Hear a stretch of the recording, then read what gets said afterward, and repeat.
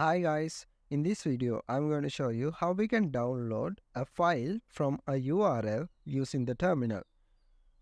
So we are going to use the command wget, which is similar to the curl command, which is used to retrieve a file located at a URL or the HTML code for a web page. But the wget command is more specialized in its protocol support and has recursive downloading capabilities. This is useful when a URL might point to a folder that contains several files. So here we have a text file that hosted in w3.org. We are going to download that using the wget. You can type wget and paste in URL and make sure what is your current path is, because let me go ahead and show you. Currently we are in the root path, pwd root path. That means the file will be downloaded in our root path. Instead, I can go to my desktop, so I can download the file to my desktop. Then I can type the command wget again and paste in URL of the file. Now in my Mac, I got this error when I execute the command wget.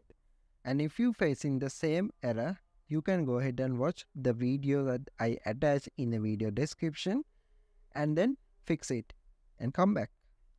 Okay, now we can go ahead and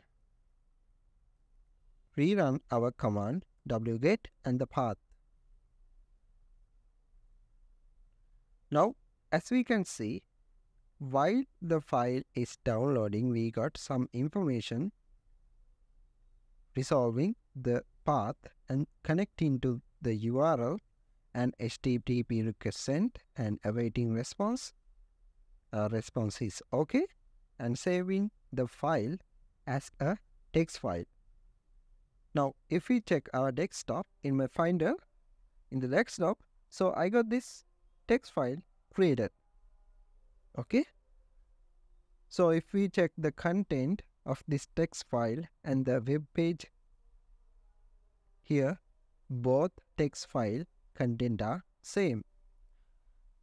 Alright, now I'm going to show you what happened if we use the command wget and a URL google.com. Now we can see a HTML file called index.html is saved in my desktop. So it is the landing page of provided URL after the wget command.